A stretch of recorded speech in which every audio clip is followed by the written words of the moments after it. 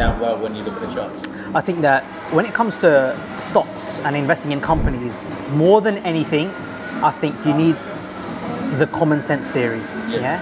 So the common sense element is paramount. You've got to have common sense. Sometimes you got to, when it comes to the stock market, a lot of numbers, a lot of figures, a lot of them are either inflated to showcase that they are doing well, or they are purposely going in debt because it's also good for a company to have debt, for those people who understand businesses. So it's very hard to go off figures and what we believe is going to happen in the company. When it comes to stocks, when it comes to companies, you've got to have common sense. Yeah? What do we think they are going to do? What's the next best thing? Does that company fit in what's the next best thing? If it doesn't, then you don't involve it. Yeah, you move on. Yeah, we spoke in depth last time about coronavirus and using the common sense method to understand what stocks to invest in during coronavirus. Then post coronavirus, what stocks to invest in post coronavirus. Just common sense. You didn't need figures or stats.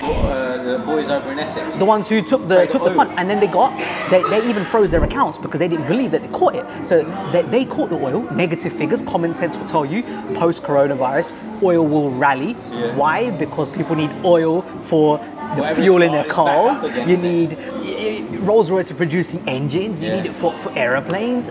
It was a guarantee it was going to go up. So the boys in Essex, they put the trades on. Yeah. I don't know the top of my head the lot size, but they put the trades on. I think they've done 6 million or something like that. And they flew in profit. Yeah. And then account got frozen because how did you know?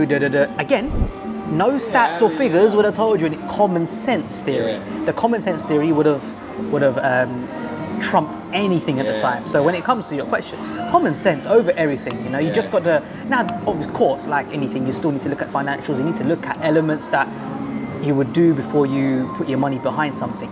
But a lot of it is down to just pure common sense. Like even Apple.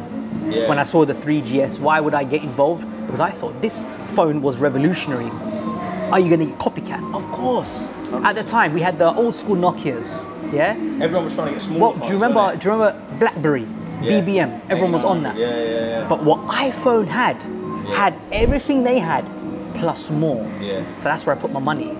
Yeah. And then look what happened. Again, common sense. No, I didn't know. Now, and I said this last time as well. Michael Saylor did exactly the same thing. He was vouching for Apple right when it was a very cheap phone, and people were saying, "You're ludicrous. Why are you going to put your company money behind it?"